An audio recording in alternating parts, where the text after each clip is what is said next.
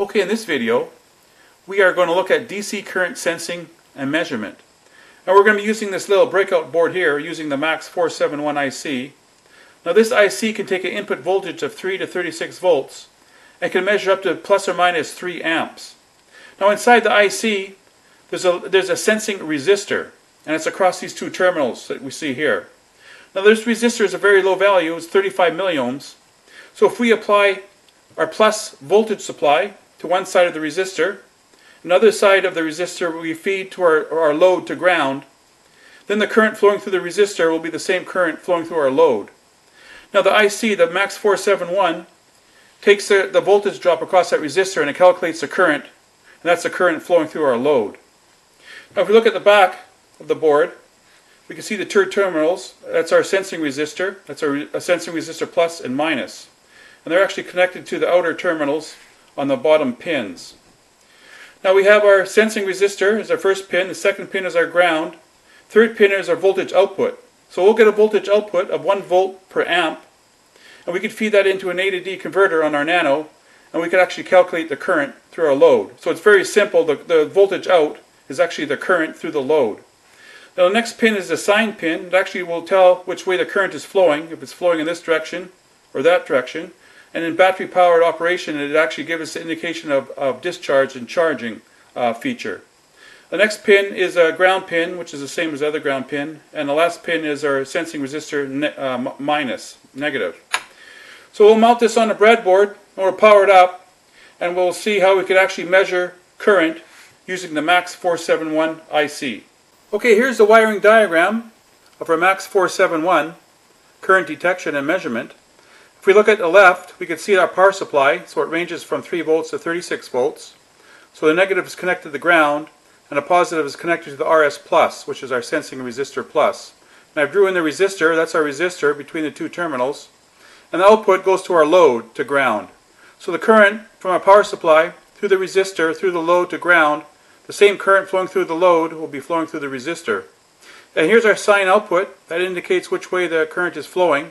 So if it's flowing from here, this RS plus to RS minus, then the output will be high, saying it's in discharge mode. And if the current is flowing from RS minus to RS plus, then it's in charge mode and the output will go low.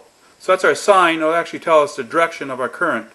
And here's our output pin, and that will put a voltage of 1 volt per amp.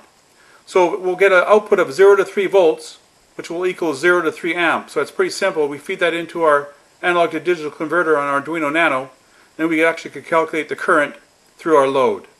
Okay, I have my MAX471 breakout board mounted on my breadboard together with my Arduino Nano. Now my Nano is getting powered through the USB port, so it's getting 5 volts through the USB port, and have a 0 to 12 volt power supply feeding one end of the sense resistor on the MAX471, and on the other end of the sense resistor is connected to the load.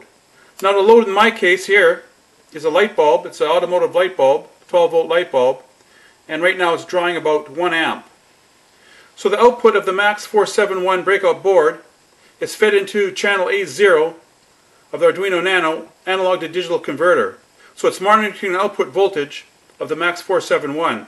So the output voltage of the MAX471 will be 0 to 3 volts, which will equal 0 to 3 amps. So that makes the code running on the Nano very simple. Okay, here's the code running on my Nano for my MAX471 current detection and measurement. And it's written in Forth. It's very simple, and I'll go through it quickly.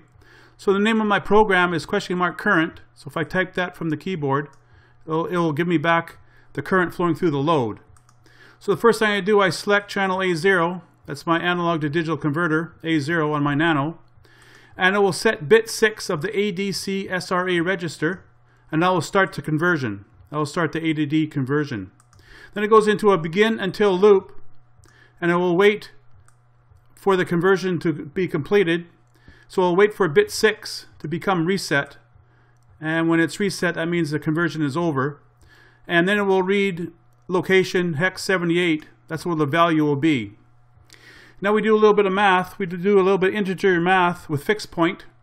And there's my 5 volt reference. And there's my 1024 steps for my A to D converter. So this is my math by fixed point math, and it's very fast.